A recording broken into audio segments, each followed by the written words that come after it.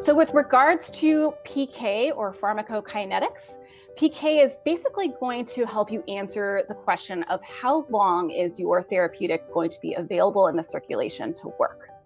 So monoclonal antibodies, particularly those of the IgG subclass, have been really attractive molecules for developing therapies, particularly because you can engineer their variable regions and then achieve target specificity.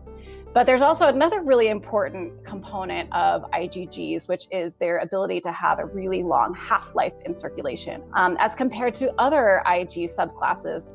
So Greg, what is it about IgG that makes it so distinct from those other Ig subclasses that allows IgG to have such a long half-life?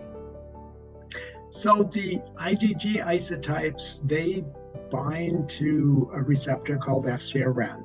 And FcRn is within a pathway such that when the antibodies are internalized and the pH of those endosomes are lowered as they're approaching the lysosomes, the lower pH causes the IgG antibodies, not the IgM or IgE, but the IgG to bind to FcRn, and then they are transported back up to the surface of the cell, and at neutral pH, they're released back into circulation. And so that's how they gain their long half-life.